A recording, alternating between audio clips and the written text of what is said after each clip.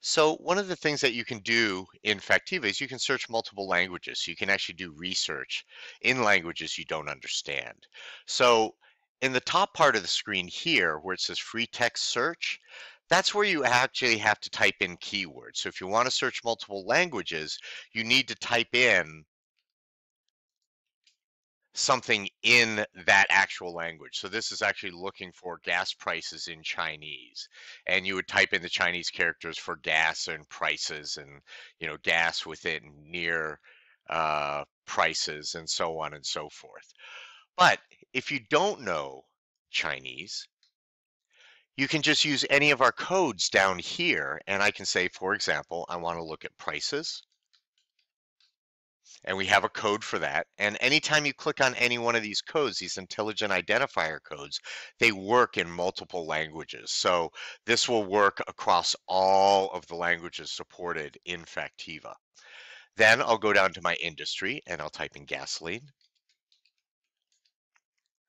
And let's say gasoline and service stations. And then down here, I'll deselect English.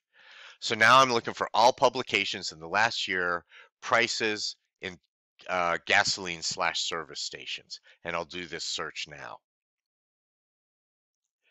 And this pulls up articles in many different languages. You can see there's 38,000 articles here, and we have a histogram of those 38,000 articles over time, the companies that are mentioned, the sources they're from, the subjects, the industries, and the languages. So for example, maybe I want to look at Spanish language articles, and here are all the results in Spanish. I can click on an article here, and then you can see here, there's translate article.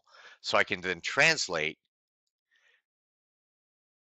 it'll translate it into English, and then I can read the article there. So this is a way using Factiva, you can do research in languages you don't even read.